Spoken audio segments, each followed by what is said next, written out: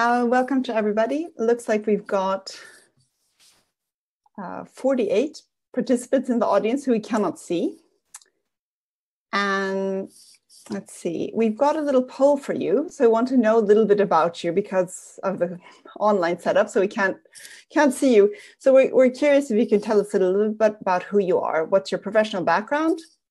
Where is your region of origin? So where are you from, or where are you based? But where are you from is probably more interesting. And why are you interested in this topic? So if you can respond to that, and let's see, you should be able to see this poll now.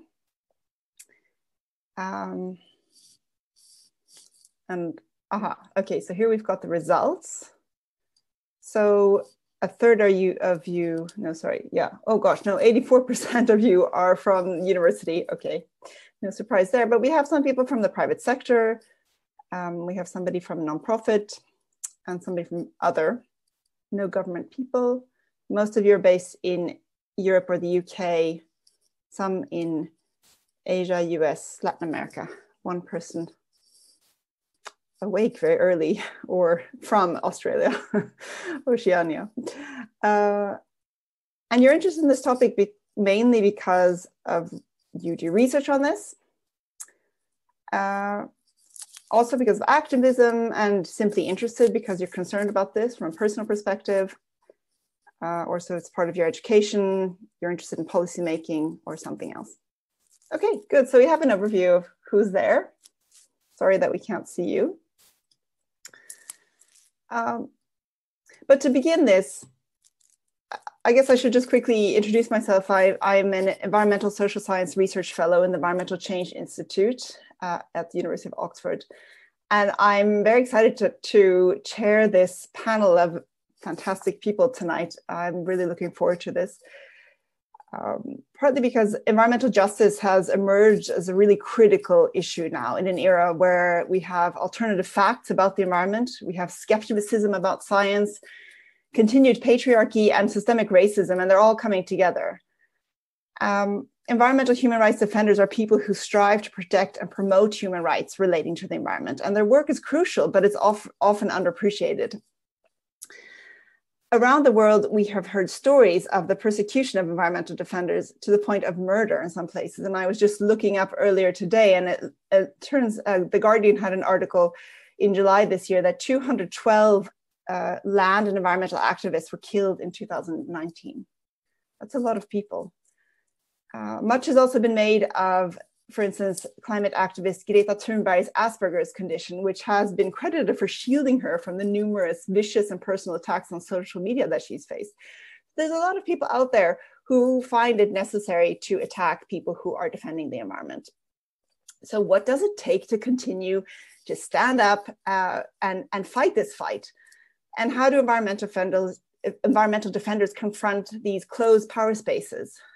So we're here tonight to listen to, or tonight, or wherever you are, morning maybe for you, to listen to stories by practitioners and activists and researchers and have a discussion around what this means in 2020 and beyond.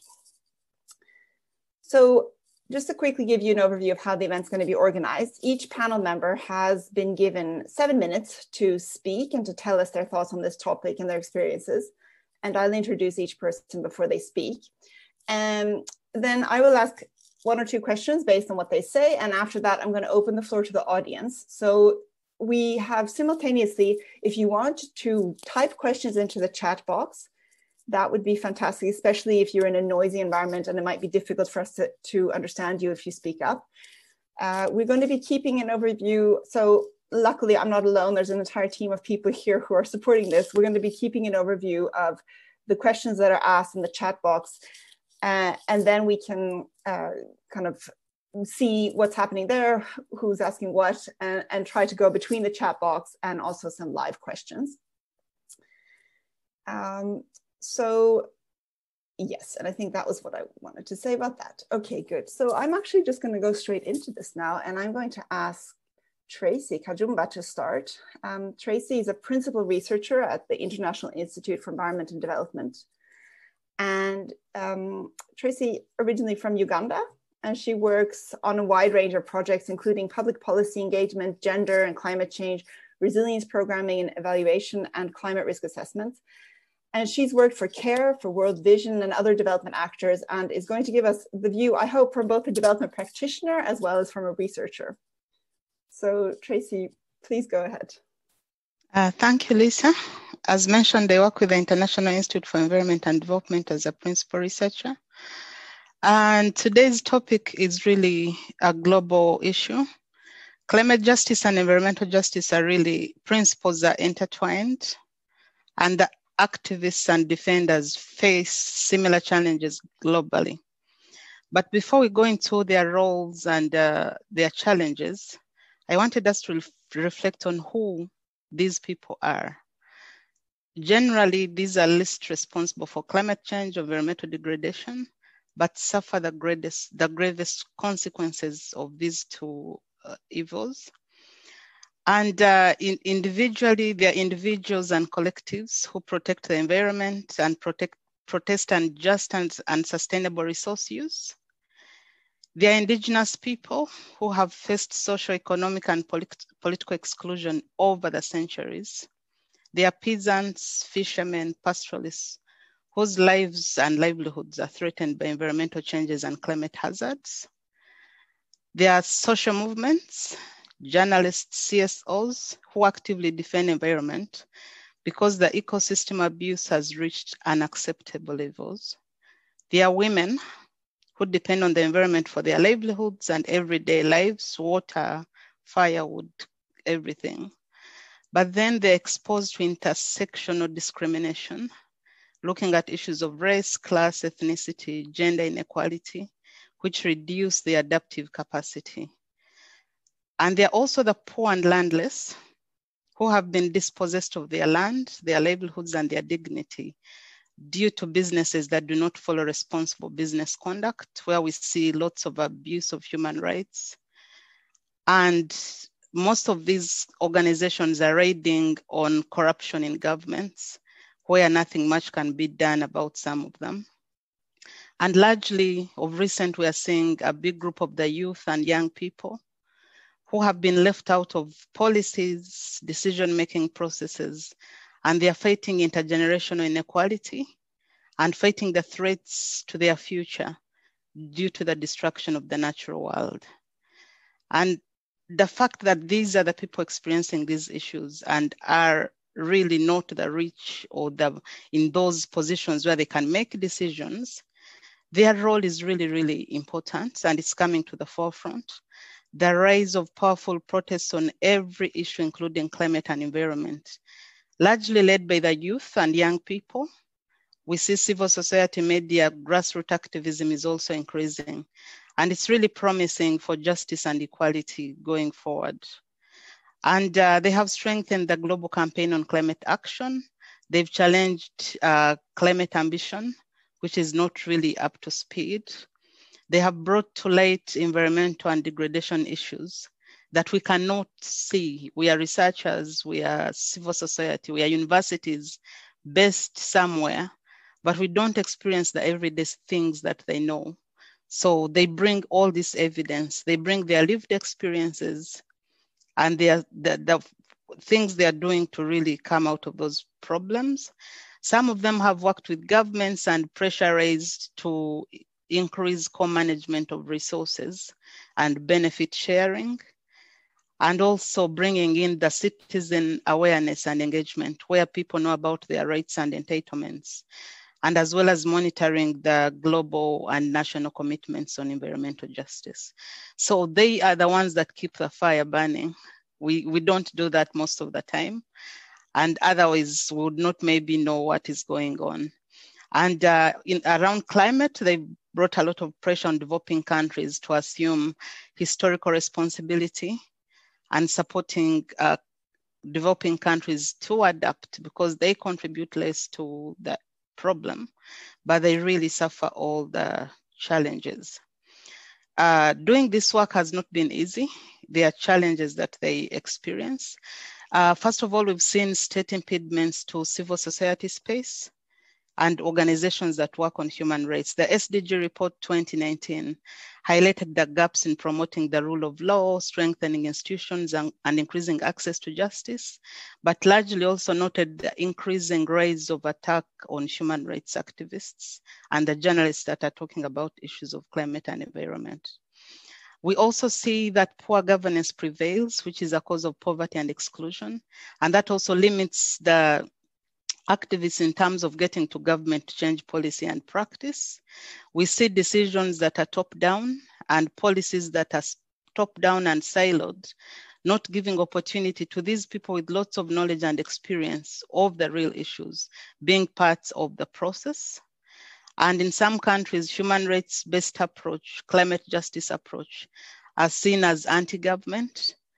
And we've seen sustained assault and attack on civil service space, the anti-civil society legislation, the restrictions on access to foreign funds, the confiscation of property of civil societies working on accountability and governance issues are all impediments to the defenders.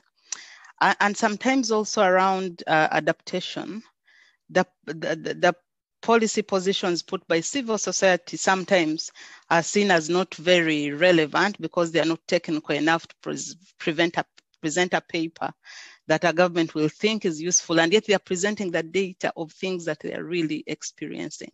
They may not have written it well, but those are the real issues. So we've seen also evidence from civil societies discredited as well. And so what do we need to do to support them to really increase this activism and cause change? First of all, I really want to thank the university for having these discussions, and there are other universities as well who are focusing on this. It's really important because I see universities as important in brokering knowledge between the university, the policymakers, and practice. Publishing journal articles is not enough. We need these recommendations to go to the decision makers, to go to governments, but most of all to work with these organizations that are involved in activism so that their capabilities improve and their knowledge is really respected. And otherwise, because it's looked at like not useful at the moment. And the other issue I want to look at is the decolonization of knowledge that we all really need to focus on.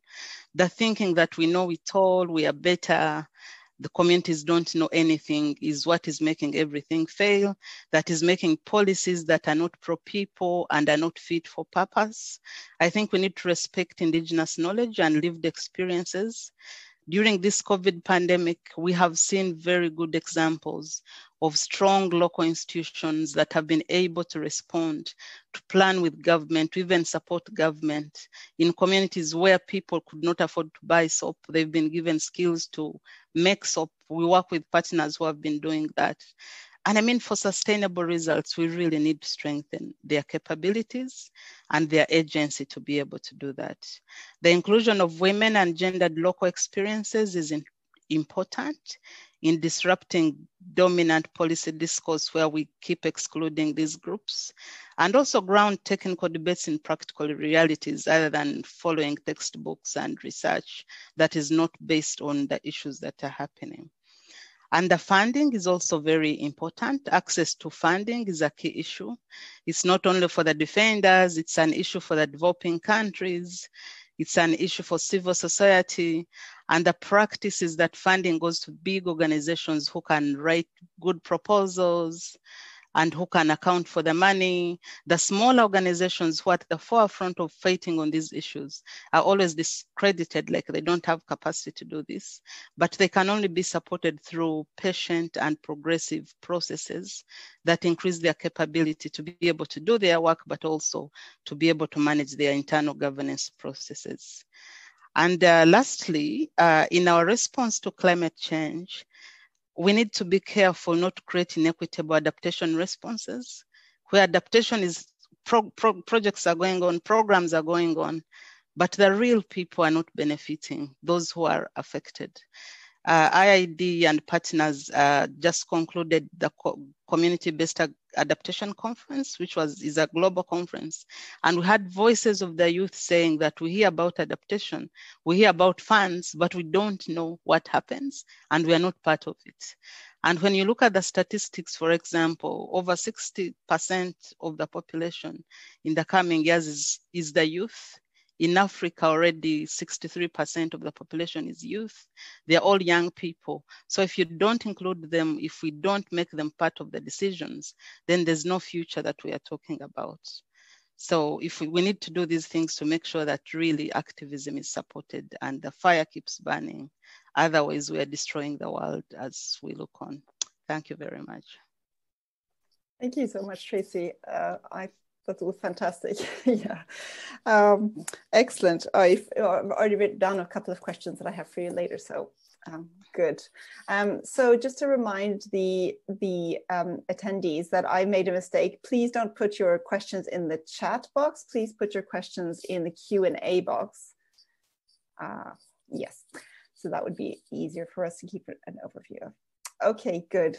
All right, so we're going to move on, and now I'm going to ask Patrick Ali to speak. So Patrick Ali is one of the founders of Global Witness, which is an NGO that focuses on corruption, conflict, resources, forest and land, and environmental defenders. And in 2012, he co-conceived the organization's work, which was to document the attacks and criminalization of land and environmental defenders.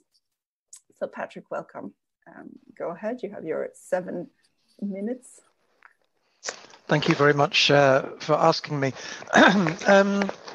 At the risk of sounding like something from a bad Hollywood movie, I genuinely believe that the future of the planet is in the hands of two opposing forces. I think there are those in pursuit of endless consumption, endless profit, and limitless growth. And those are the people I regard as the ideologues, because we all know that unlimited growth in a finite world is a fiction. And the other opposing force are those people who want a sustainable, more equitable future where people can thrive and where we can strive for equality. And I think that way lies the only practical answer. And I think we're seeing some of this play out in the US right now. I don't know who's going to win that struggle. I genuinely think it's in the balance. And what I do know is that we all need to work together to play our part. I'm saying this quite seriously because I think we're in a really serious place.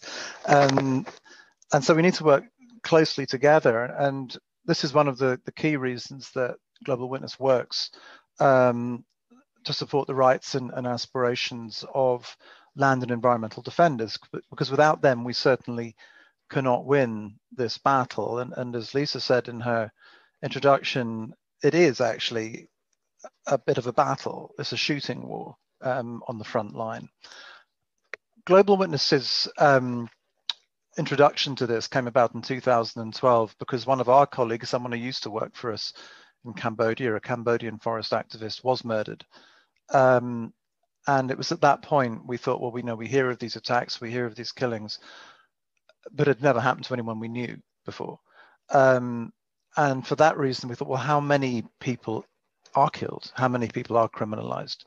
How many people are attacked? And so we set out to document that because we thought at least one thing we can do is to raise the profile of the issue by putting some numbers to it. And we produce an annual report. And you, Lisa, in fact, quoted from it. You might have quoted The Guardian, but they quoted from it.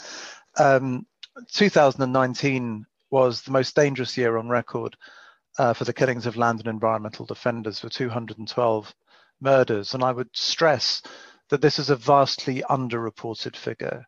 We only print or publish statistics when we know the cause of death and the identity of the person. Every one of those 212 people is named in our report.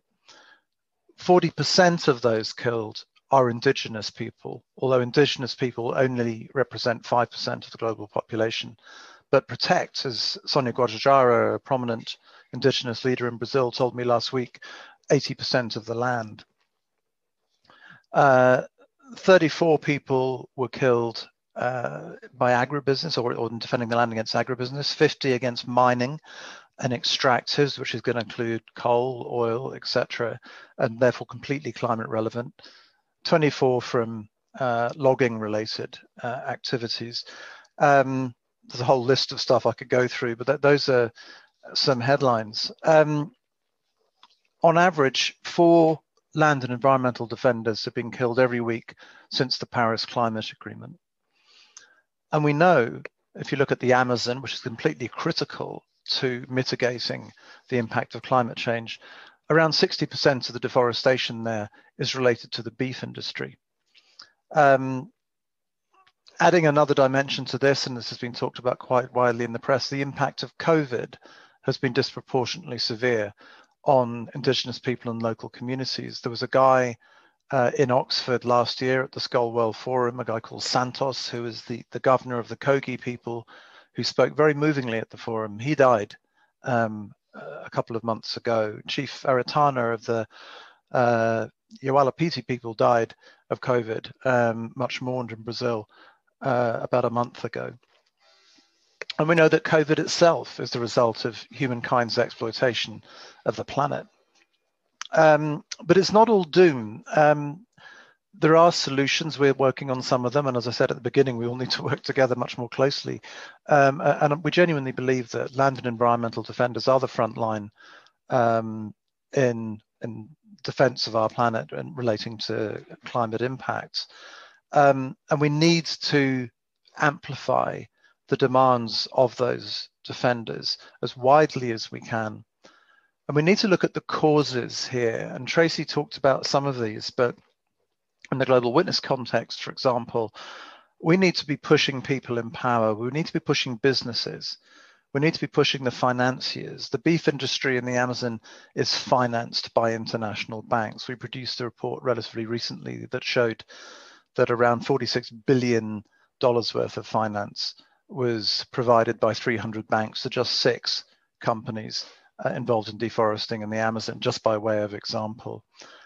We need to look at the commodity traders, the people trading the palm oil, the soy, the sugar, the beef. The European Union is going to be passing legislation next year looking at mandatory supply chain due diligence, looking at social and environmental harms. The legislation will happen. How strong it will be is up for grabs. We, those of us who are into advocacy need to be focusing on that. And I'll finish just again by mentioning something that Sonia Guajajara said to me last week, just to spur a bit of debate. Capitalism equals destruction. Thank you. Thank you so much, Patrick. And yes, you brought up the elephant in the room in some ways, the election that's happening outside here. I was hoping to wouldn't have to think about it, but of course this is really relevant, and what you're saying is also extremely echoes a lot of these issues and the reason we're so concerned about this. I think now, yes, okay, so thank you, and that complements also Tracy's points about the voices that are not getting heard, and your message that we need to amplify these voices. So we'll hopefully get back to that. Good, okay, then I'm going to move on to Anisa Khan. Anisa Khan is Indian, born and raised in Oman. She's joined the climate movement by organizing for justice and equity at the UN climate talks, where she worked to make sure that the voices of frontline youths were heard over those polluting industries. And she's also worked as an organizer for Friends of the Earth International, the Wilderness Society, and most recently Sustain US, which is a youth-led climate justice organization where she is the executive director. So Anisa also works right now on creative communications for Oil Change International. Welcome, Anisa, and please go ahead. Thank you, Lisa. And hi, everyone. It's such an honor to be here and to be on this panel with all of you as well. Like Lisa mentioned, my name is Anisa. I'm the executive director of Sustain Us, and we're a youth-led climate justice organization where we really know in our blood and bones that our futures are being put at risk by the systemic injustice of climate change. And we're a community and an organizing community of young people between the ages of 18 to 29 from diverse geographies and identities across the United States, from Indigenous youth across the country to young people living in American coal country to those on the front lines of the fires that are burning down the west coast of the US almost every year now. And we train one another in mobilizations, media, and solidarity organizing skills so that we can work together for climate justice. And I'm going to be talking today kind of from that perspective of what it's like to be a young active, like climate justice activist of color, and what it's like for us to organize together as young people on the front lines of the climate crisis. And in Sustaina, something that we say all the time is that we are creative climate justice storytellers, and that's what we do. Is like you were saying, Lisa and Tracy, you know, trying to really speak to our own experiences and amplify our own voices is what we're trying to do. And so I was born in India and I was raised in Oman in the Middle East, and it was a pretty wild experience. We lived at the heart of the fossil fuel industry. About 80% of the country's economy was based on the petroleum industry, and oil was 10 times cheaper than drinking water.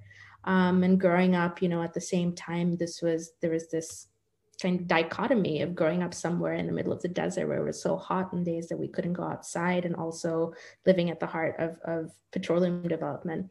And when I was 17, I moved to the US for university. And, you know, my expectation was, being from India, that I would freeze for 4 years and then return home. But I think what I didn't expect was how radically my understanding of climate change and community would grow over time.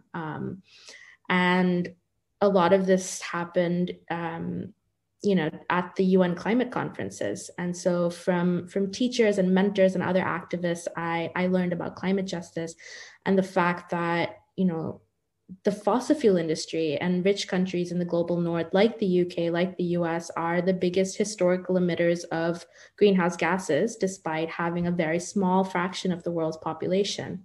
On the other hand, the people who are feeling the effects of climate change the hardest are the most innocent in its causation. It's people who have done the absolute least to cause these emissions. It's people of color, Indigenous people, women, low-income families, and people in the global south. And I think that climate change is an innately unjust crisis. And that's very clear to a lot of people. And so, you know, a little under 5 years ago, I was at the UN climate conference in Paris with lots of other young activists like myself. And, you know, it was supposed to be the climate deal to save us all. And the hype around it was unbelievable. And I remember, you know, when the Paris Agreement came out on the 12th of December in 2015, people called it a monumental success for the planet and its people, and so many different things. Someone called it the most beautiful and peaceful revolution, was something that I remembered. And I remember sitting in the room while it was being gavelled through, and you know, hearing all of these negotiators negotiate on my future and the future of the whole planet in front of me, and, you know, talking about how we need to limit the world, you know, temperature rise to well below 2 degrees Celsius. And at the same time, the commitments currently that countries are making towards who have made towards the Paris Agreement take us to a world that is 4 degrees warmer, you know, by the end of this century.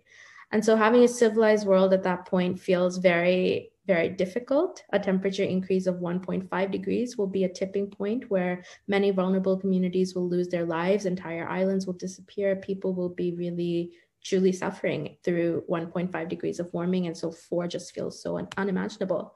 And I remember, as I was, you know, watching my future and the rest of the world be negotiated on, a devastating hurricane and freak floods completely ravaged the city in India where my family lives and where they are right now. And 300 people died. I didn't hear from anyone I knew for 2 days. And I think that seeing my family as a frontline community was never a reality that I wanted to confront or sit with. And it really confirmed that, yeah, I couldn't sit around and wait for any more climate change induced disasters to work on this.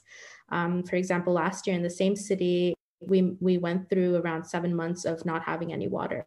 And that's 7 million people with no water for 7 months, and trucks would bring them in and we had to pay for it. And, violence broke out in the city, things that you expect to happen when there's a shortage of a very, very essential resource and something that everyone has a right to enjoy and to have and that they need for life. And I think that, similarly, drought is also what led to violence and unrest in Syria. Like, we can look at so many different connections between climate change and unrest. And by 2030, 40% of India won't have access to water. And that's 40% of 1 billion people, which is a lot. And so I think, to me, these numbers don't just feel like statistics, they feel like a very, very real lived experience. And I think if we talk about climate change as a future problem, we're already not doing it right, because it's happening right now.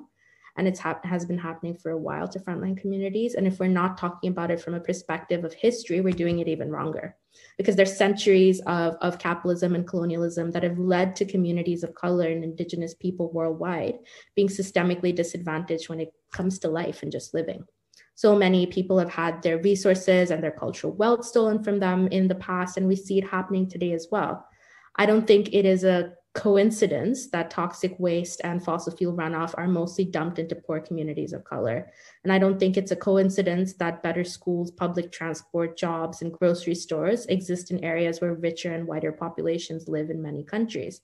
I think it's the work of a very intentional system rigged to benefit a small handful of people.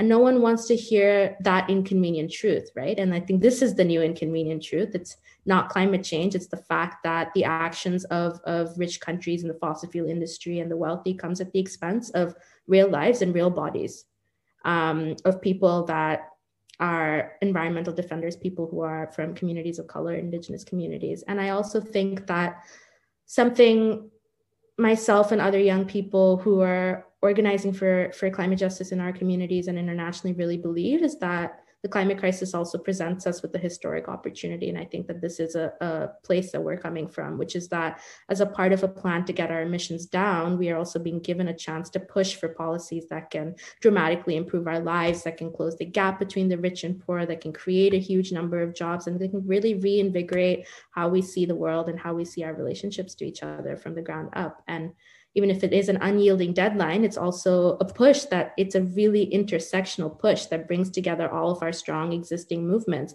Our movements for women's rights, for tribal sovereignty, for racial justice, jobs, and welfare all come together, I think, within the climate justice movement when we're saying, the right to a clean and healthy environment is the right to life. It's the right to have all of the things that make us joyful, that make us want to build a world together. And I think that that's what feels really important, because currently our status quo economy is leaving millions behind, right? It's padding the pockets of corporate polluters and billionaires. It's exposing working class families, communities of color, and others to stagnant wages, toxic pollution, dead-end jobs. And that's why it's so important for us as people on the front lines of crisis to be the forefront of change. And I think that that's what feels really important to me about environmental defenders' work.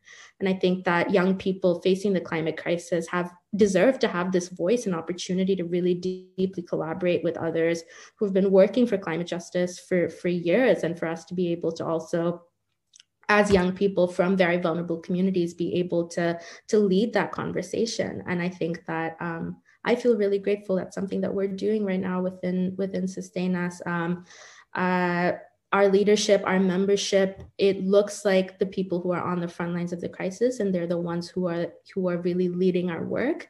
We have members who are stopping pipelines in their communities. One of them is suing the US federal government along with 20 other young people on the basis of climate change. Others do organizing work around how queer young people in Jamaica live in low-lying sewers to escape persecution from people who are not respectful of them. And they are organizing because while they're living in the sewers, climate change is flooding and affecting them even harder. And it's Sustain Us. We've also spent a lot of time disrupting the Trump administration and disrupting panels that the Trump administration has put on, where they say dirty energy and coal are part of the climate solution. And we've done that for the last few years at the UN Climate Conference, where we've, occupied the room, laughed at them, and said that, if you think the fossil fuels are part of the solution to the climate crisis, then here are the stories that you need to hear instead. Like, here are the people working on the ground to protect their land, to protect their culture, and to protect their people. And I think that obviously human rights and the environment are deeply linked. And something that's really stuck with me is something that a mentor of mine told me. His name is Nimo Bassi, and he worked, speaking of environmental defenders, with Ken Saro-Wiwa and the Ogoni people in Nigeria against Shell. And he said to me, you know, human rights and the environment are deeply linked. We need both for survival and life. And so that's the perspective that we come from. Thank you, Anissa. And sorry, I didn't want to interrupt you in the context of amplifying voices of the people. So I want to break in there. But thank you so much for that. That's fantastic. And again, this message about making sure that we acknowledge that there are voices out there and that we need to listen to these voices. And also the fact that there is this knowledge out there that people are experiencing these things already, and that this needs to be kind of somehow made its way to the policymakers. So I'll come back to that also some questions about that shortly. Good, okay. Gabriela Bese, I'm not sure if I pronounced your last name, but she's the regional director for Latin America. And I just lost my notes, so let's see if I got that as the screen changed. For Latin America and the Caribbean at Youth for Nature. And Gabriela is also part of an NGO in Natal, Brazil. And she's been involved with urban activism and has been advocating for active mobility, public transportation, and protection of oceans and forests, as well as for urban planning based on nature that addresses inequalities and respects people's self-determination. So Gabriela, you have a few slides here, and yeah, please go ahead. Hello, I'm really happy to be here to have this invite to talk with you all. I'm learning a lot, and I hope I can bring some knowledge to all of you today. So I'm part of Youth for Nature, the youth organization that works to empower young people and also tell their stories. When we're talking about Latin America, I'm bringing the perspective of my region, Latin America and the Caribbean. And when we're talking about it, we have to talk about diversity. Yes, we are one of the regions that commemorates 6 of the 17 mega diverse countries in the world, according to Conservation International. But beside that, we are also a region that has a diversity of people, colors, smells, and cosmovisions that have to be recognized and respected. And I think if we're capable of embracing and respecting diversity and subjectivity of each people, we are going to be capable of also achieving amazing and innovative things. The story of land and environmental defenders in Latin America is a story of sorrow, but it's also a story of hope, and I want to bring both sides of this today. Patrick already said amazingly the work of Global Witness about the death of land and environmental defenders. In 2019, 212 defenders were killed, and 2/3 of these people were in Latin America and the Caribbean. Even during the 5 days of COP25 last year, 2 indigenous people they are part of Sônia Guajajara community were killed in the state of Maranhão in Brazil. And this is a recurring thing that is happening in our region. And so I'm talking here also to, what I'm talking here is also a homage to these, their in the front line of environmental conflicts. And as was said before, these people are especially people that are in the land, in the rural areas, in the forests, indigenous, people of color, quilombolas also here in Brazil. So in the death of these environmental defenders, this is the extreme, because these people and me, I'm included, but I live in the city, so I'm more protected, and I'm also a white person. So, but these people are facing threats, harassment, arrest, and criminalization for peacefully protecting their land and our nature. And we need urgently to defend our defenders. And because they are giving their life for nature, for the nature. So these people in these photos are some of the iconic people here in LAC that are suffering from this violence. And this is really personal because I truly fear for the life of my friends and for my companions, because even like my family, my father is an environmental activist, and we already were threatened when we decided to go against was farms, shrimp farms here in my region. So this is something that is really present in the people that are environmental defenders in Latin America and the Caribbean, but not only here, of course. So just let me say something before. Here in Latin America, we are trying to have an agreement to take effect, that is Escazú Agreement.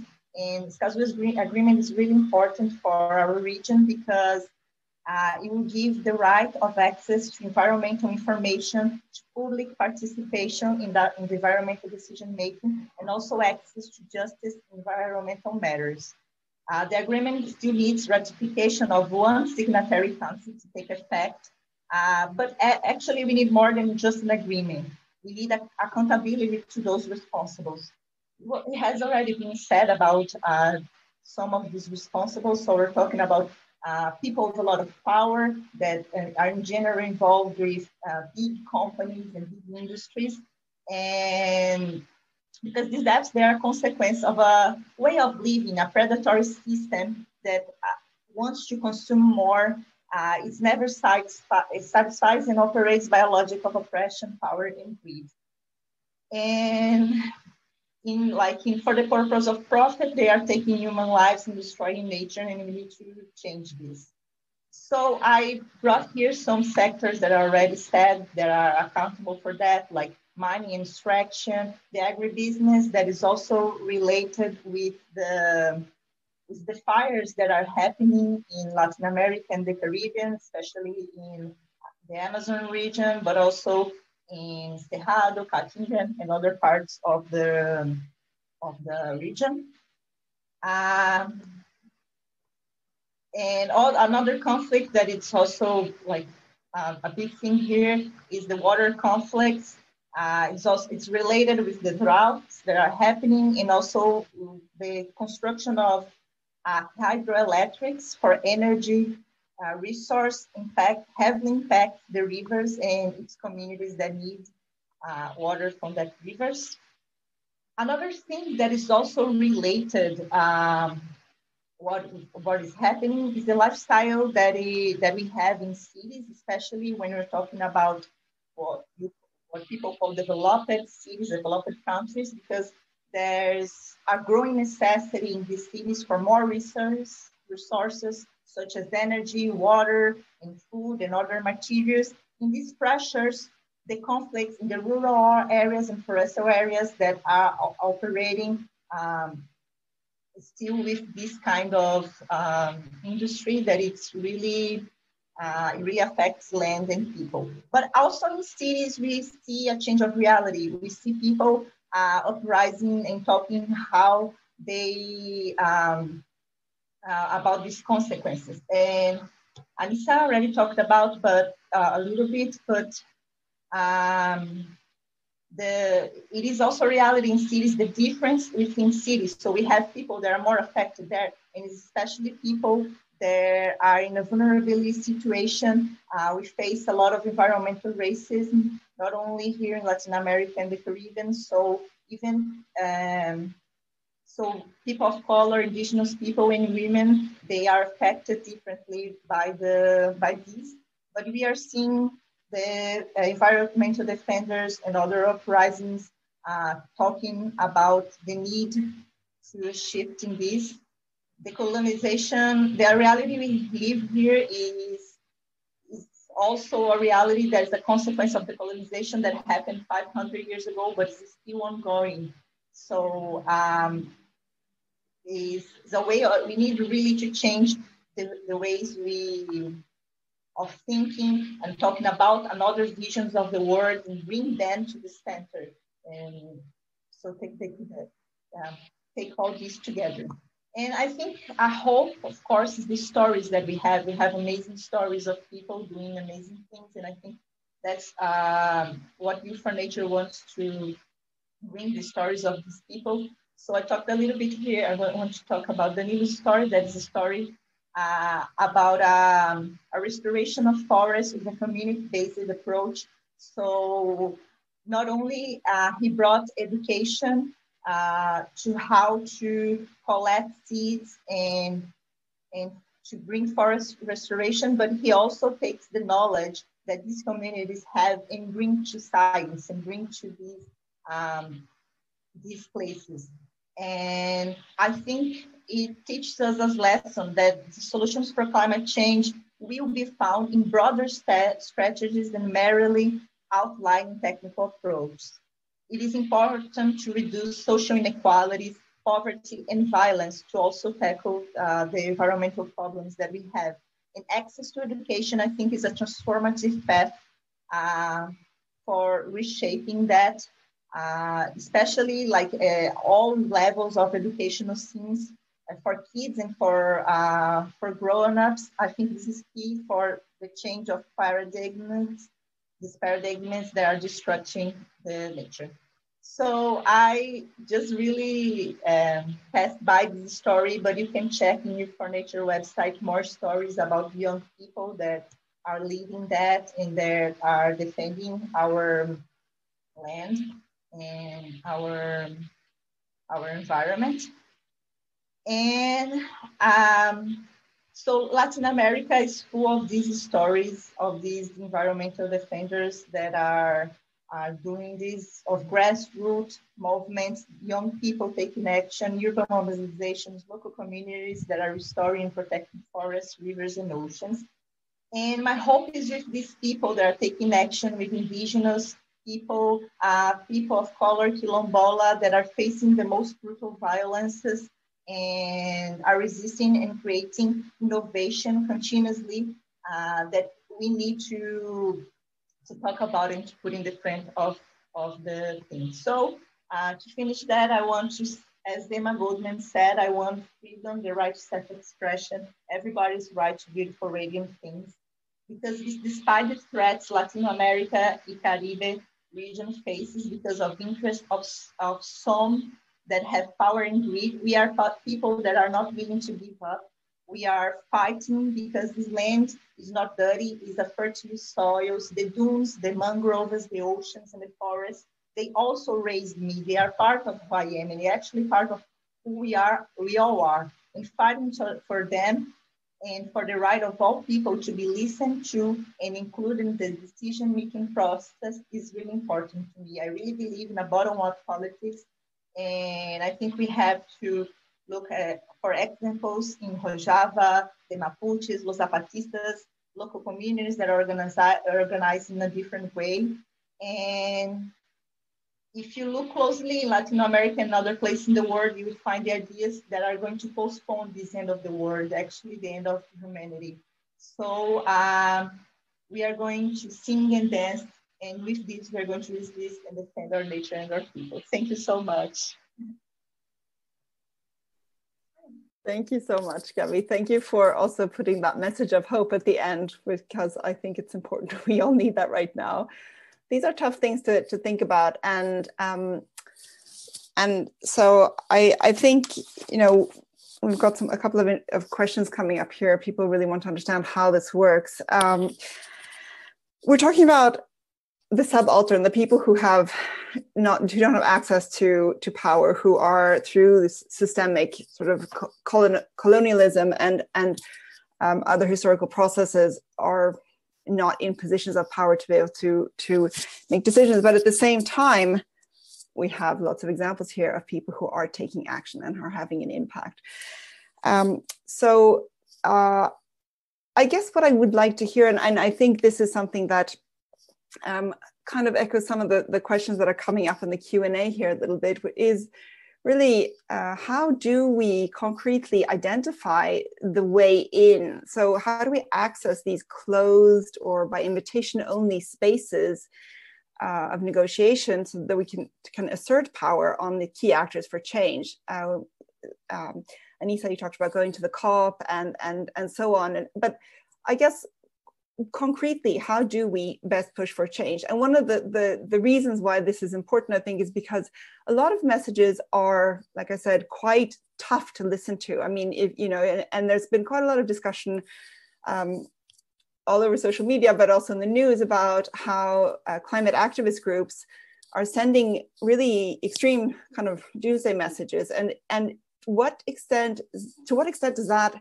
discourage people from being active? And clearly, you know, if people are being killed because of their activism, but there are lots and lots of people out there still doing it. So there's something that keeps people going. But I guess the question is, how do we ensure that we to get, you know, these messages to policymakers without kind of painting such a gloomy picture that nobody really wants to carry that message forward? Or rather, saying it from the other side, that policy makers feel overwhelmed and they don't know even how to start taking action. So what do you think are these kind of the methods to kind of access these closed and invited only spaces? Maybe, yeah, Tracy, maybe you want to say something about this. Thank you, Lisa. I think the question was looking at international NGOs and others, and the spaces as well. The challenge we have is that most times we are looking at global spaces, and we forget that issues come right from the ground. If we look at the UNFCCC negotiations, you'll find that it's the parties that are allowed in the negotiation rooms. But before the COP happens, there are processes at country level where the governments are collecting feedback in country. And those are the processes that we miss most of the time. And then they come with positions that are not informed by other actors across society. And by the time it comes to the global level, it's then too late to make any contributions. So I think we really need information on the processes that happen right from national level, and where there are spaces for civil society and other actors to engage and give feedback and give evidence. And governments really, like the LDC governments, are committed on taking on some of that evidence because they need the evidence to make their cases stronger, but then they don't get it. So of course, challenges of coordination at national level. And most of the activists sometimes will not have the information that the discussions already happened. And not even only at national level, there are the pre-COP meetings that happen even internationally. And sometimes we miss all those opportunities. So looking at the COP itself is not the solution. We need to look at all policy making decisions right from the local level up to the global level. I think that would be useful. And then the support to the environmental defenders by NGOs and others. I think this is a fight that we all need to be part of and to identify what role that each of us can do. Like the universities are already brokering space for discussion and information. The international NGOs, most of the funding goes to international organizations, but in their country strategies, do they really focus on environment or climate change? If they don't, then definitely the work of defenders will not be a priority for them. I think this awareness and the integration of climate and environment into programming as part of good development really is important so that they're able to support their capabilities or fund their interventions or do the convening, because international NGOs are more respected at country level and they can convene the local organizations and negotiate spaces with them, not really like speaking for them, but creating the spaces for them to engage and strengthen their agency. But I think it's something that everybody needs to be part of, not just international organizations. Yeah. Excellent, thank you. Anissa, did you want to add something? Yeah, I was just going to say that, like, as someone who has done most of their, I guess, work at the international level, I completely agree with you, Tracy. I feel like this is a multi-step intersectional movement and I feel like the climate crisis hurts everyone, and it is like everyone's responsibility to a certain degree to engage in this conversation and make sure that the right communities are being prioritized in a way that is equitable, given how they've historically been treated. And I think that it goes from even your most local level council to the international level. Like, we just see the same problems replicating themselves at different scales. And so it's very important to have the actual input from frontline communities who are the victims of the kind of, I guess, difficulty that the climate crisis brings. And so they should be the ones to lead the process on responding to it as well. Super, thanks. Patrick, did you want to add anything? Yeah, just a couple of things. I think that having been around for a very long time, on the opposite end of the youth aspect of this now, I'm sort of getting to be the pastor aspect of this. But anyway, I think that one thing I've seen over the years in campaigning is that there are some arguments which are unarguable. There are some arguments where, you know, there are two sides, there's a balance, and you need to really push your point. I think one of the things with land and environmental defenders is it's an unarguable argument, i.e. no business can defend their practices if people are being murdered or physically attacked or criminalized. They might try to, but they can't. They can't actually get away with it if you really press them in the right place. And we've noticed, you know, when we started documenting the numbers of people being killed, a phenomenal amount of press interest, more so than most of our other work. And I think it's because it's a window for a lot of people who may not be really into these issues, into what the real cost is.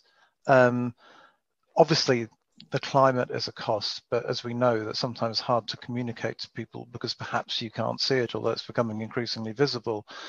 But if you get, you know, someone like Berta Cáceres in Honduras, you know, a mother murdered for what she does, then people can really relate to that.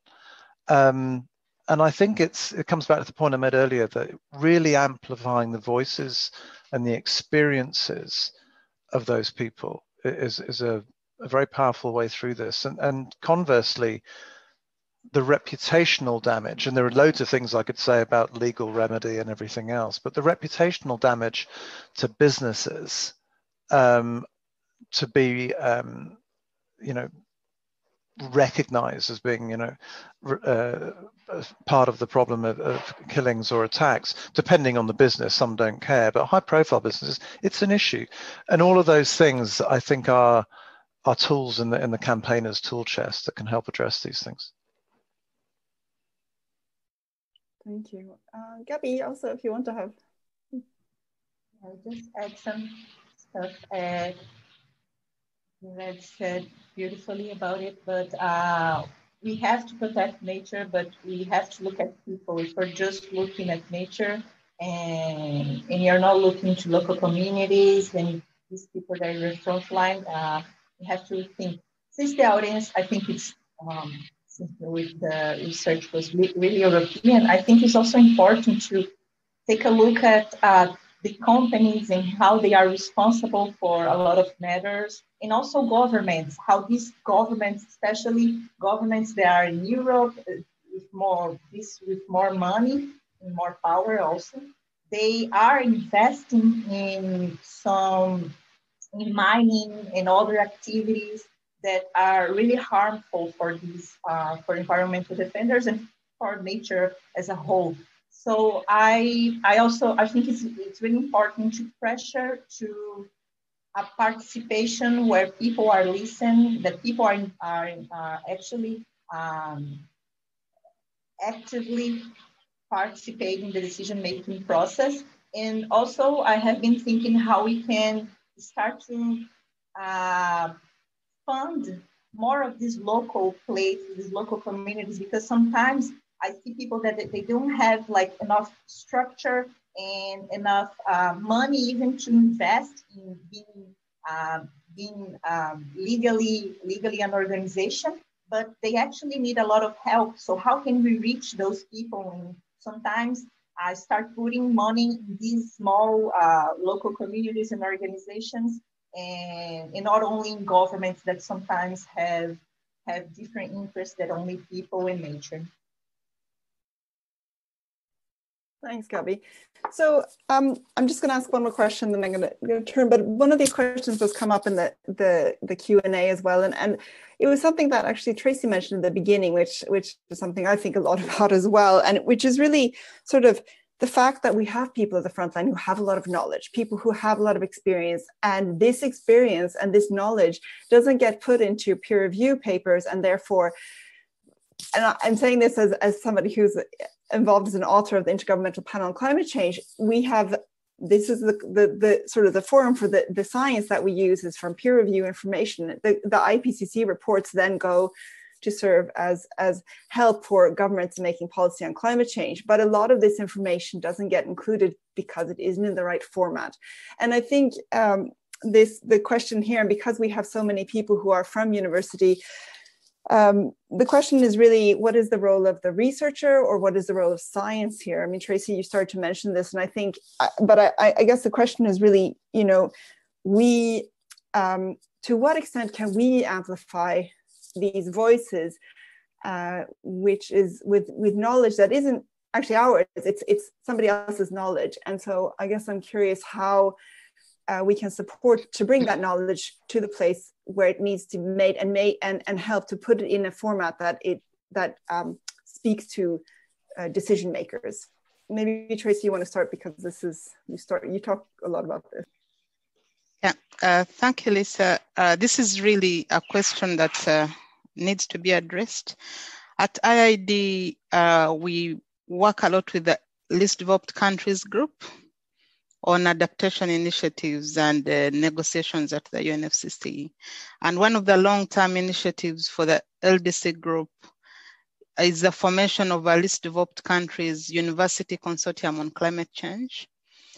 And this was formed from the realization that all the knowledge was like from the north to the south. We need to build an adaptation plans. A consultant should come from the UK or the US. So all the consultants were coming from outside, and that was limiting capacity internally for governments to be able to plan and work on policies and stuff. So these universities in country, there's a plan for the universities to work with the governments and support adaptation and implementation of the Paris Agreement. And alongside that, at IID, we also work with social movements. And we've had discussions between social movements and universities on how universities can support co-creation of knowledge using information that communities already had. And some of the discussions were around co-designing research with community based on their needs and their issues. They may not have the tools for data, collecting the right data, or how it can be formatted either into policy briefs or whatever to go to government. So then they can co-design such studies with universities, and universities can support documentation of those into policy positions that organizations can use to discuss with policymakers around that. And there's also an opportunity for learning. The issue of champions, we really need champions, especially the youth, that will understand issues of climate and environment and how to communicate about them in their communities, in their organizations. And that's a role that universities can also play. Not the classroom-based knowledge of high technical stuff, but understanding what are the needs and what kind of skills do they need to be able to communicate in a way that others will understand, but also creating climate leadership at government or civil society, having people that are really committed and have the skills to take that forward. We've seen a lot of activism recently. And one time the OECD organized a global forum, and we're looking at issues of gender and the environment and youth engagement. And the youth were expressing themselves and saying, you know, we have the spaces, we are part of the activism, but we don't even know what the climate policies say. We don't know the targets, we don't know the priorities. We hear about NDCs and NAPs, and that's it. So there's a lot that universities can really do in terms of supporting capabilities of the defenders, of the youth and other groups. Yeah.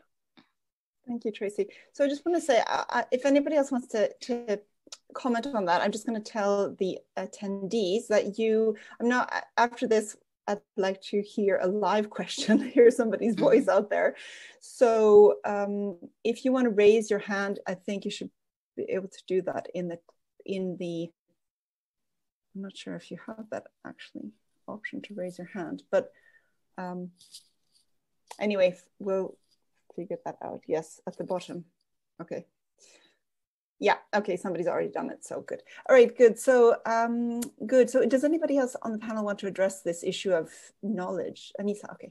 Yeah, definitely. I think that it comes down to a question of what kind of knowledge is valued and whose knowledge is valued. I think that in my experience being in academia for the last year has been quite hard, because I think that academia is an extremely can be an extremely elitist space. It can be a very difficult place to enter and to be taken seriously if you don't speak the right language, if you don't write in the right ways. And I think that that's extremely difficult. And I think, Tracy, what you're saying is really true. When I was in university, I was extremely lucky as like a youth climate activist to also be given classes learning about climate policy, so that then the work that I was doing very much was then translating academia and very tough policy language into language that people in communities can understand who haven't really studied it. And so I think that there's a lot of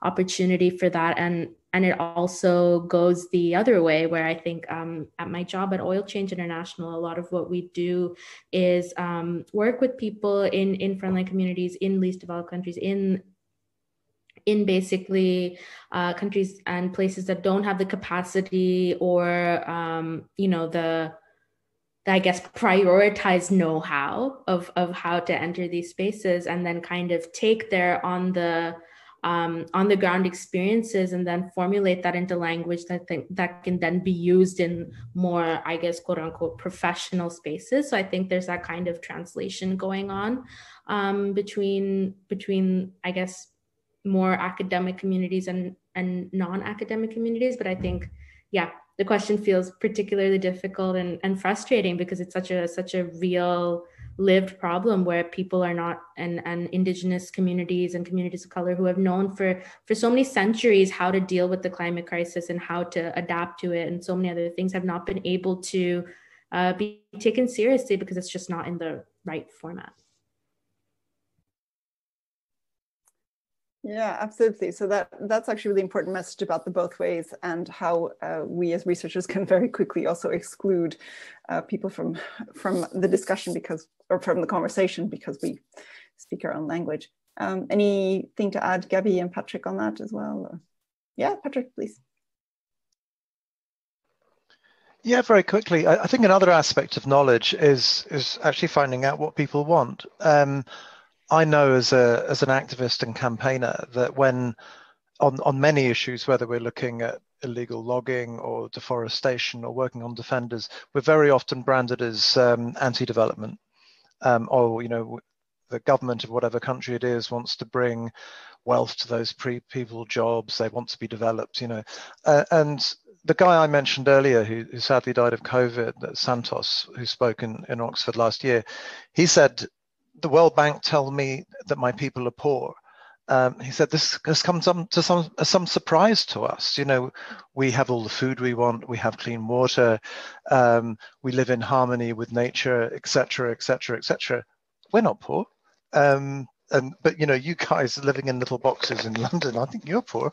So I think to bring that, it's knowledge, but it's also an opinion, it's a point of view. What do people want? We can't, it comes back to this area, the subject of decolonizing things. The international development agencies, international aid programs have a particular worldview which is way out of date. Okay, yes, thank you. Good. Okay, Gabi, if you had any thoughts as well.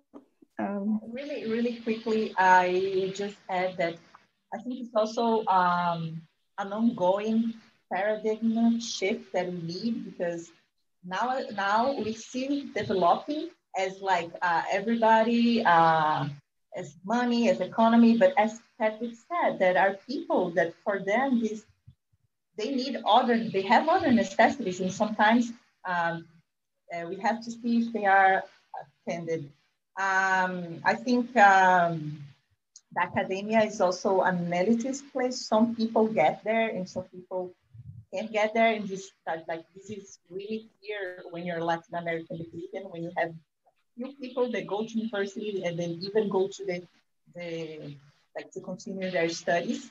And I think it's important to try to listen to other researchers, try to go out of the north knowledge, and because there are researchers like here in Latin America, in Africa, in Asia that are having other point of views that I think are really interesting. And Danilo, the one that I presented the story, Danilo Ignacio, he's also, actually a researcher that has been bringing this community-based approach to listen to people. So I invite you to maybe take a look of what he's doing and other people are already doing to bring these voices to science and maybe get inspired by them. Yeah, excellent. Thank you. Okay, so I'm going to ask Sami Erin, who's got her hand raised, so she wants to ask a question.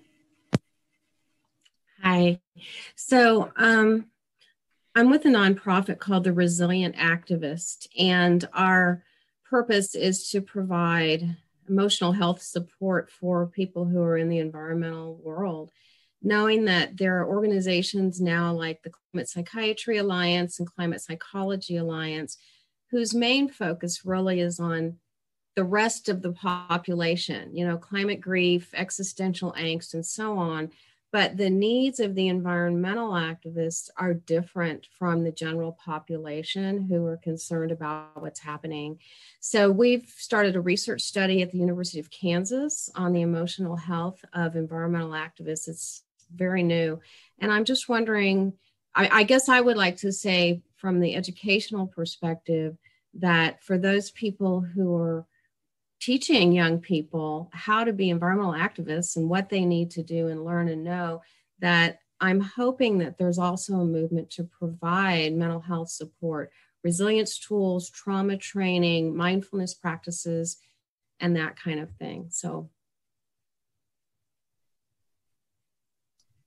Okay, thank you. Excellent. So this brings us into space we haven't actually gone to so much yet. I guess, does anybody want to take a stab at that? Yeah. Hi, Lisa. I mean, the comment I can make is that there are so many issues around climate and environment. And climate is really cross-cutting across sectors. It's a food security issue, it's a water issue, it's a sanitation issue, it's a health issue and all. So we've been talking a lot about resilience, but we don't go deep into understanding what does resilience really mean. If we have programs that are focusing on resilience, then they are looking at people, they are looking at the economies, they are looking at ecosystems as an integrated approach. Then you would be able to address all those issues that come into that perspective as part of the program.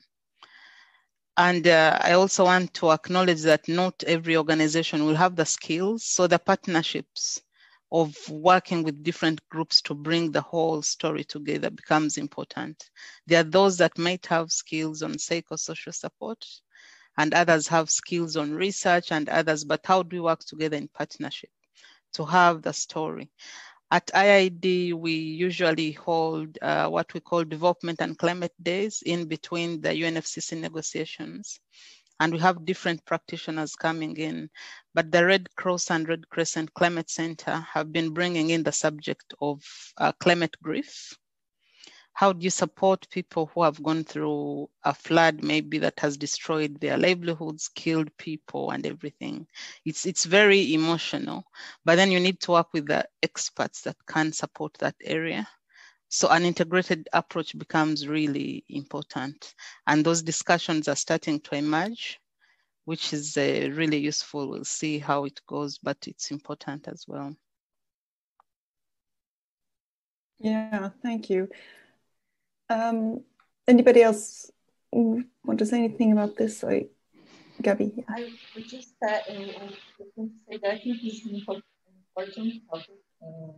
I think that is something that at least where I am, you still don't have the tools to have this kind of support, but I think it's so important to have this and to really see how it is also different for the ones that are in the front line, they are in local communities and are facing this, and for people that are involved in organizations. Yeah, so thank you. Yeah, thanks.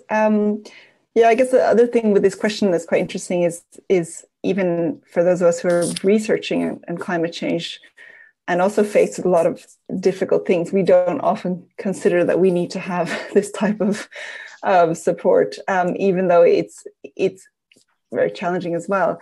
Okay, I'm going to turn to one of the questions that has gotten a lot of votes here, which is, I think, really interesting and it's from Frankie Lloyd. So let's see. So Frankie is asking, as someone with a history in LGBTQ and women's activism, I'm curious to hear your thoughts on bringing environmental activism into these spaces. What advice would you give to these groups who wish to engage climate discussions more into their discussions and activism? So, yeah, so LGBTQ and women's activism as well as kind of intersecting with climate and environmental activism. Does anybody, Anissa? Oh, yes. Yeah, thank you so much for the question, Frankie. I was actually just typing you an answer, so I'm glad that you asked it out loud. I think that, like I said before, it's very the climate crisis is it's a sadly uniting crisis because we all are impacted by it. But like we said before, some communities are so much more vulnerable to climate change, and that's kind of where we make that connection in terms of intersectionality and talking about it.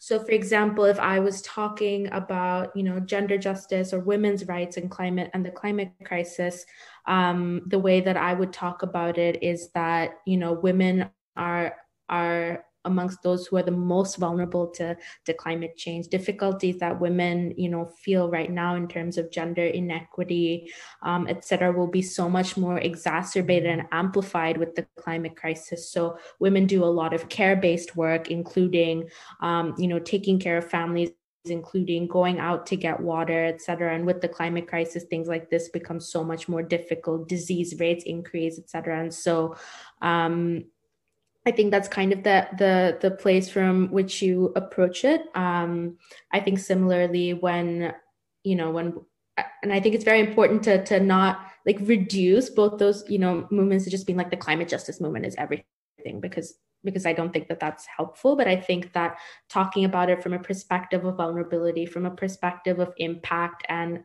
I think also just for me, what feels very important about it is talking about it as different movements supporting each other as well, and different communities coming together for what everyone is trying to build, which is a future where we can all thrive. And I think that is the best place to start from for almost anything. But I think that specifically around women's rights or LGBTQ rights, similarly, I was saying earlier that for example, in Jamaica, somebody that I was working with before was talking about how young queer people in the city that they're in are very much kind of ostracized. And so because it's not acceptable to be outwardly queer, they end up often living in the sewers, and then with increased climate change they become more vulnerable, lose their homes more, etc. And so that's another way to talk about it. Okay, super. Thank you. Yeah, I mean, this is a really important question. Unless anybody else is burning to respond to that, I'm going to maybe move to another question. We've got a lot of questions, and I think it's nice to hear what the audience are thinking as well. Because I'm going to kind of combine two questions here that have gotten a lot of votes. There's a question asking how do we sorry, now this moving around in front of me. Yeah, okay. So I guess this is a question really, because we're talking about, we and activists and people at the front line and so on. So there are a lot of different actors here with different roles.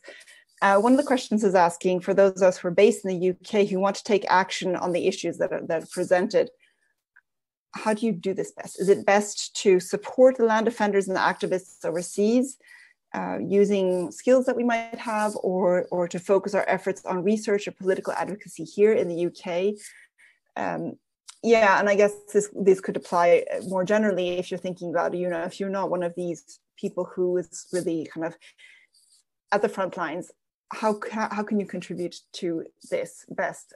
So I would be curious what you think, what your suggestions are. And I think this would kind of maybe help us to round off the event as well and give people something that they can go and do afterwards. Patrick, you want to say something? Who? Me? Go ahead, you're unmuted, so that's technological advantage. Sorry, getting confused. I think firstly it depends on what you think you're good at. If you're good at political advocacy, go do political advocacy. If you think you can work with people on the front line, then do that. I think that based in wherever you happen to be, but if we're based in Europe, then it's probably easier to go the advocacy route, and whether that's lobbying MEPs in Europe or MPs in your own country, or whether it's actually contacting companies and letting them know you care. And I don't mean that in a particularly benign way, but I think going back to something I said earlier on about no company can afford to be seen to be a party to violence and repression publicly. It's very good for them to know that there's a constituency in their own countries or their own region which thinks the same thing. So the message isn't coming from far away. I think there is, especially in this COVID-related environment, it's not easy to directly support defenders in the countries that they're in. Logistically, it's a bit of a nightmare. And simply, if there's an established group, then yes, you could contact them, you could donate to them, you could talk to them, ask them what you could do. But very often, these, as a lot of us know, these are individuals, these are communities who may be very hard to contact at all. So there are plenty of logistical problems, but there are various coalitions in existence that one could go through to sort of offer what services you have, because there's certainly help needed. There's no doubt about that. Whether that's financial, communications, technical, security, there are so many things that are needed. Okay, excellent. Yeah, I'm glad you mentioned the coronavirus also, because somebody else was asking, how do we engage now that with these coronavirus restrictions? So that was excellent. Gabby, you also wanted to say something. Yeah, I think Patrick said a lot of good things, but I think that people have to see what they are more comfortable with.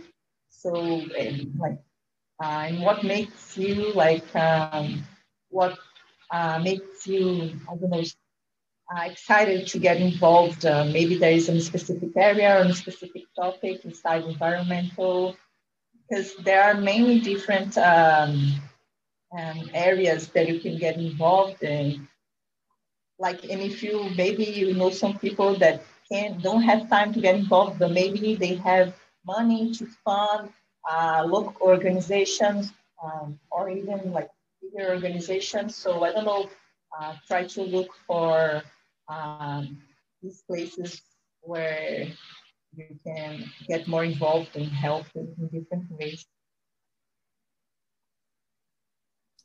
Yeah, excellent. I guess just to add to that, I guess one concern that I would have is going back to sort of the voices and amplifying the voices and that we don't want to, and I'm sure you're not suggesting either, but there is, of course, this kind of white savior notion out there. And I guess what I worry about is that coming from outside, that we appropriate an issue that belongs to other people and who have the right to tell this story. You mentioned, Gabi, that that Brazil, you have a lot of people from all sorts of ethnic backgrounds, and I was just curious. You also mentioned, that you're white, you're from the city, so maybe you've kind of encountered this at all. Yeah, I think it is like a challenge that, I try to understand the place where I am, the privileges that I have, but also knowledge that, I'm also from Latin America that have all these differences. How also I think that like when you get to an event, it is scientific about another topic also, how are these places bringing women, are bringing indigenous, are bringing people of color to talk. I think it's also important to like look and really talk to people like, why you should next time, even if you're not involved in the event, like talk to them and say, like, next time you should invite more of these people, because also there's a thing that people have a lot to bring, and not only about they have different topics they can bring knowledge to. So sometimes, even if it's like it's going to talk about some, I don't know, women perspective, but sometimes like this person can be a woman and bring light to other topics that also have knowledge. So I think it's also important to pressure small places, but also like when we go to decision-making places, who are the people that are there? So it make pressure that we need to change these people who are making the decisions. But because as I see, even here in Latin America, what we see is that we have mostly men, white men, cis, heterosexual, they are taking these decisions. And they have a point of view, and we need to bring these other point of views that are intersectional. So I don't know if this answer, but I think I want to bring this perspective. No, absolutely. I think that's important. All right. I am then just going to move on. So we're just going to have, see if I can get another question in here. Actually, there's a question here that I thought was quite interesting, which was, is there any way to make this issue less political? And I guess it's hard for me to imagine that, because this is kind of, as a critical social scientist, it's sort of, there's nothing that's not political. But I think the question is really, how do we reach kind of across to people who have a different worldview and who have a different social identity, and who may see these kinds of issues as kind of threatening to the kinds of things that they value. And do you think that it's possible to turn these kinds of these battles around, so that you can actually represent them in a way that will connect to those kinds of values that may not immediately be there, may not be immediately obvious? Do you have any thoughts on this? Anita, you're nodding. Oh, sorry. Yeah, okay, let's Anita. I think Patrick put his hand up, so you can go ahead. After you.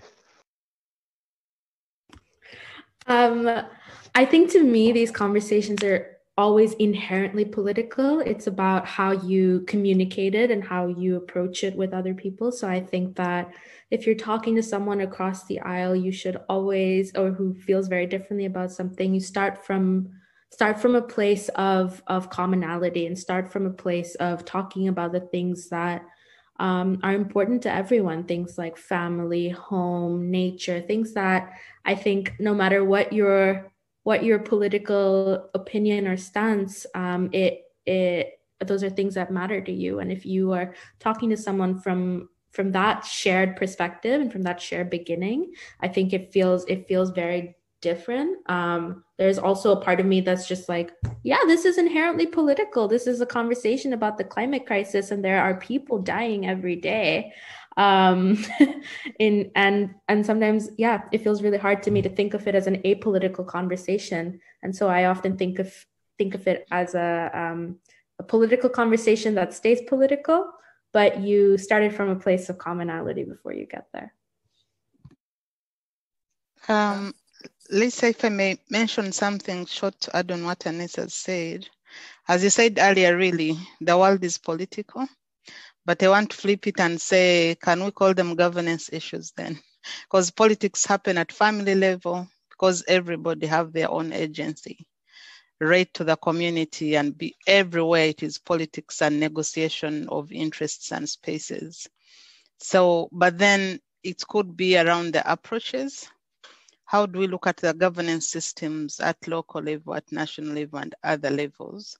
And of course, we are looking at the rights holders and the duty bearers. That's where it becomes political. There's somebody who is affected, whose right must be met, and there's somebody responsible for fulfilling that. That's what really makes it political. And we can't avoid that because people in decision-making and governance structures have to be put to task to implement these social contracts they have with communities and other groups. And depending on the interest and the benefits of it, it can be tagged political, but indeed it's not really political. It's about meeting people's rights. It's a social issue. It's a justice issue. And that's not political really when you look at the outcomes. But when you're talking to the companies that we've been talking about, who want to do business that are not environmentally friendly, that don't think about the people, definitely they say it's politics. But then if you look at the person being displaced as well, it is not politics. It's an issue of survival. It's an issue of rights. It's an issue of their livelihoods. And then also we have all these commitments around the targets. We have to reduce emissions and all that. We have all these carbon projects in developing countries and all. So one country is fighting to reduce emissions, but somebody else that is impacting them negatively. So definitely the activism comes up. So I think we need to define the politics, the governance, and the rights and social justice issues within this whole campaign. Yep. Excellent, Tracy, thank you. Okay, Patrick, please. Thank you. Yeah, I agree. These issues are often inherently political. And I think there's this fine line, if there is a line at all, between politics and money. And one of the things that I've noticed and we've noticed as an organization is that capitalism, and we're not an anti-business organization, but capitalism has gone, as we describe it, gone feral, become increasingly predatory. And if companies believe, and in fact not just believe, but currently can exploit anything, anywhere on the planet, whether it's rare earths from the seabed, land, grabbing land, drilling oil under the Arctic, whatever. If there's no barrier to that, then we're all lost. It has to be curbed. We can't hide from that. You could call that political, you could call it simply a reality.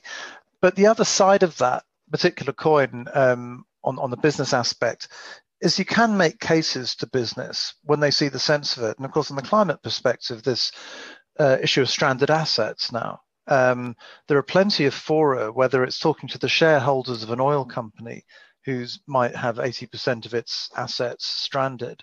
There are constituencies you can go to. When we first started our work on corruption, we didn't succeed, and that was corruption in the extractive sector, until we got several $1 trillion worth of institutional investors supporting a business case for transparency. You need business on side a lot of the time, and a lot of the time business will be on the side because it makes sense. But But when it just gets to the ability to exploit, then it needs to be curbed. It has to be. Yeah, thank you. I'm going to wrap up after this. So Gabby, if you wanted to have something to say on this as well, this is kind of, no, okay, good, fine. Then, yeah, sorry, we've gone a few minutes over. I know that for the participants and also for the panelists, we said that we would end at 7. So I appreciate we had a lot of interesting questions, and I'm sorry that we didn't go through them all, but I think even in a live setting, it would have been very challenging. This has covered a lot of really exciting issues, and I have to say that before the meeting started, I put on Twitter, come and join us. We're going to hear about something that's hopeful. And then I thought, oh, maybe it won't be so hopeful. But actually, I feel like we've succeeded in that, and kind of showing also across the number of different organizations, the kind of people who are involved in this. And I think that those of us who are concerned about environmental destruction and climate change can at least kind of go and rest a little bit more easy now, knowing that there are so many people out there, obviously, who also need our support. Yeah, I want to thank the panelists who've been fascinating, and I guess we probably could talk all night because there's so many things to cover. Also to the participants who sent in questions and who stuck out to the end here with with this Zoom technology. And also the organizers for putting something like this together. So I think I'm just going to say thank you, and I'm not sure if there's anything else to say here, if anybody else is going to come. Otherwise, I'm just going to finish now.